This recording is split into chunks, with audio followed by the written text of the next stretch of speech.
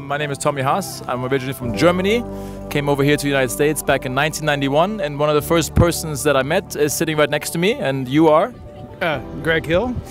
I met Tommy in 1991. I moved to the Bollettieri's Tennis Academy in 1988, and 3 years later Tommy showed up, and we became like best friends like overnight. It just clicked, and the rest is history. It's kind of the group after Agassi and Courier, Tommy and I. It was Tommy, myself, Anna Kournikova, Max Murney, Gabriel Trefou, Glenn Weiner, just a lot of great players, Justin Gibbelstop. And then, we were kind of the last group before the MBTA kind of was turned into IMG Academy. And it became more all sports, but we were the last traveling pros. A lot of our holidays playing tournaments and just on the tennis court, so it was very different. We kind of created our own family at the academy, and our families lived their life, grew up, and didn't see us very much. So it was an amazing experience. I mean, I guess it was a massive sacrifice, but at the time we weren't thinking about it. We just really enjoyed it. But I think that's why we created such a bond, Tommy and I, because we needed each other.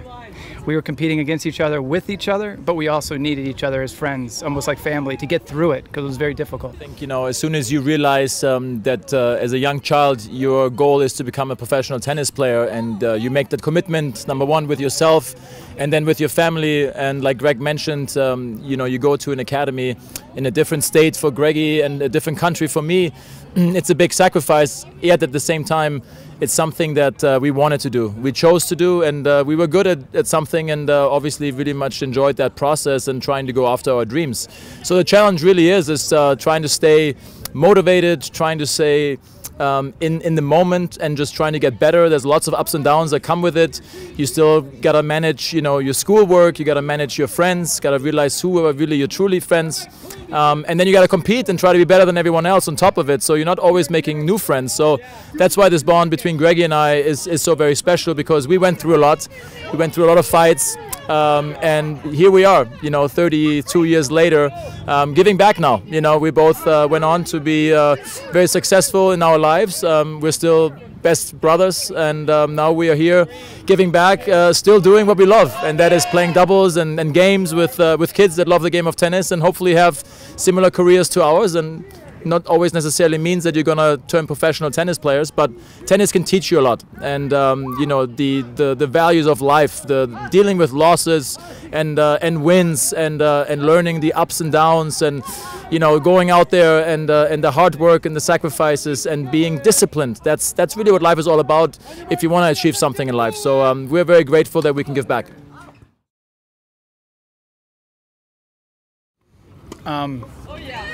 I think discipline is just consistent, focused every day, over and over again, repetition, not just for short periods of time.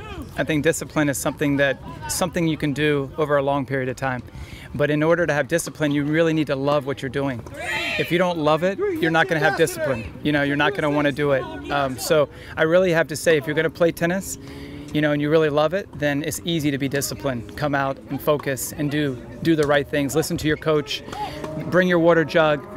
Make sure your rackets are strong. Do the little things every single day, and no excuses. You can do it every single day, and if you do that, you start gaining little by little, and good things happen to you.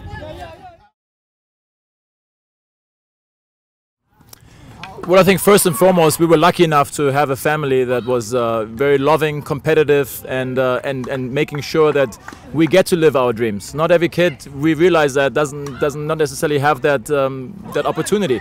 My dad was a tennis teacher, was making a fairly good living, and that's how I got into tennis, and he supported every step of the way. Of course, I got a scholarship when I went to Nick Bollettieri back in 1991, and that continued to pave the way to go after my goals and my dreams. And then IMG came along as a management company and supported me that way. And of course, I paid every single dime back, and that's how it goes. But it's great to have that support. It's great to have people believe in you. And Greggy's family is the same. They made sure that he gets to live potentially his dream, and supported him, and basically open the doors to say, you're going to Bollettieri's because it's what you want to do, and we'll try to manage to see you as much as we can. Yet Greggy has 4 siblings. I have 2 siblings. They were, you know, some of them were a little bit into tennis, some of them were not. And so you have to try to manage that as parents. And when you're 12, 13, 14 years old, you don't know what that means yet until you have your own kids. And so there's a lot of different roles, a lot of different scenarios. And in the end of the day, the parents really pave the way.